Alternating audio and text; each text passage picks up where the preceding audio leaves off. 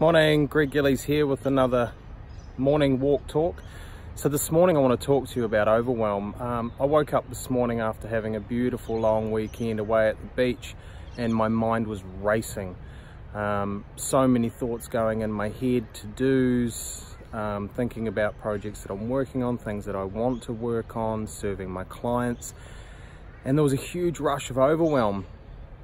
So I want to talk about I guess the tools that I use to overcome overwhelm. So first I'll talk about what I used to do. The old Greg would have then gone straight to his phone, he would have started work, he would have powered up on caffeine and coffee to charge him into it, which would have activated his fight or flight response system. He would have gone into sympathetic nervous system dominance and he would have ruined his day, because he would have turned that small amount of thinking and overwhelm into something really big that didn't need to be that big, because it's literally just our egoic mind trying to protect us and trying to control the situation. And when we overthink and we overanalyze, things get out of control.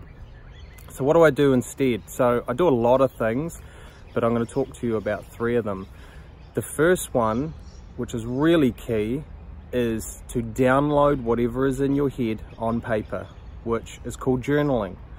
So if I get up in the morning and I'm overwhelmed and my head is racing, I like to dump all of those thoughts onto paper. The to-dos, the negative thoughts, the positive thoughts, and just release it all. And it does, it gives you a huge amount of release if you just put all of those thoughts on paper.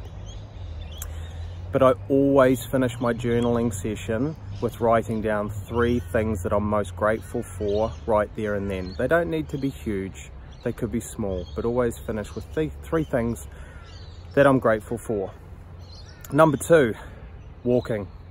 Going for my morning walk is the thing that I love the most.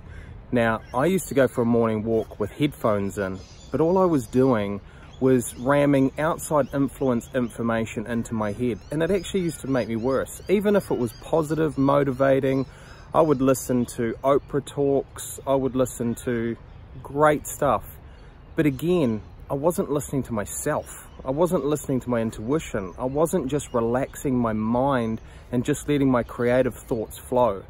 So I don't take headphones with me on walks, and I wasn't even taking my phone, but I do now because I love to do these videos for you on my morning walk, because it's when I'm most creative. The third thing, which is really, really key, is breathing.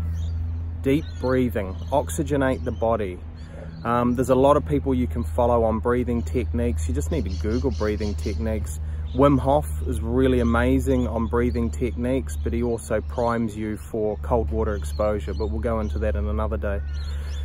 So when walking, I just breathe it in. I breathe in the nature, I breathe in the smells, I listen to the nature, I just enjoy, and I just let my head flow. I let my head release, and then I start to relax, and yeah, it really primes me for an amazing day. So again, it's natural to feel overwhelmed. It's natural to have thoughts racing in your head. Literally, it is your conscious mind or your egoic mind. It's trying to protect you. It's in fight or flight, right?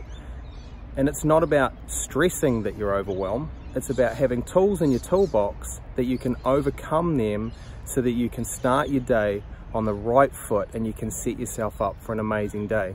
So on that note, have an amazing day, and I look forward to my next video. Cheers.